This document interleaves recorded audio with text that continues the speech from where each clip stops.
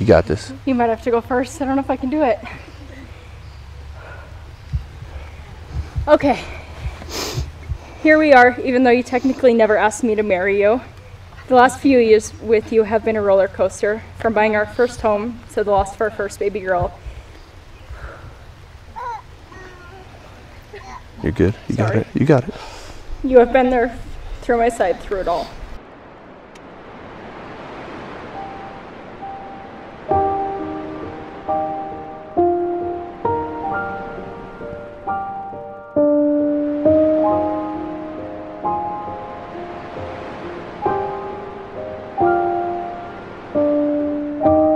I asked the couple today what they wanted me to put in this ceremony. They told me to keep it short, keep it funny, keep it light. Regardless of how you guys have met Kaeli and Kobe, whether it's the aunt that introduced Kobe to rap music when she's not supposed to, or you taught Kaeli how to sneak out of her room in high school, I'm sure you had to really twist her arm. But hey, we ain't gonna name names today, so you're all right. I want to thank you guys for letting me be a part of it, and it's been an honor to watch you guys grow as a couple and as parents. I would have never guessed that the day I met you and Grayson would have changed my life forever. You're straight. Let's go. I'll never forget that moment when that little boy came running up to me. God, give me a second. I'll never forget that moment when that little boy came running up to me without a clue in the world who I was and giving me the biggest hug. You are the love of my life, and there isn't anything I wouldn't do for you or either of our little shitlins. Even though we can't/don't party like we used to, I still remember the first time you said you loved me, even though you say there are a few people here that would say that you didn't.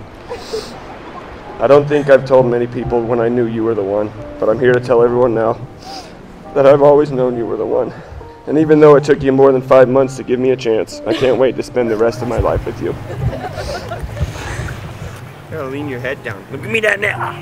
If you would have told me a few years ago that I would marry the guy who bugged me on every social media for 6 months straight, I wouldn't believe you. I can't promise that this marriage will be easy, but I promise to always try to make it work. I can't wait to see where this life takes us and our family. Thank you for choosing me to be your wife. All right, now let's get married. Okay. Kaeli and Kobe, we wish you both tons of joy, love, and happiness in your future.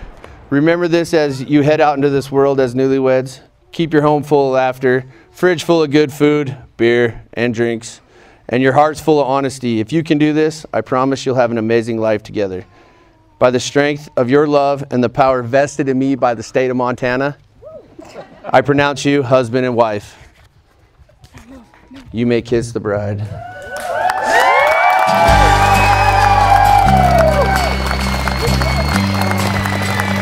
Let's party, fellas.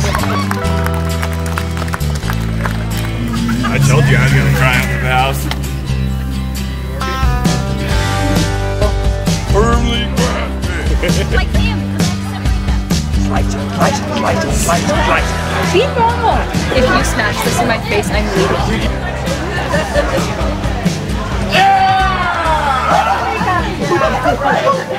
I can't thank you enough, Kobe.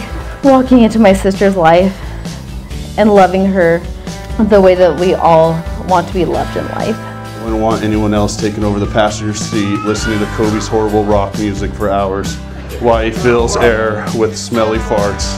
You two are perfect for each other with silly, bubbly personalities. If everyone could please raise their glasses for the two most beautiful loves in this world, to Kobe and Kaeli.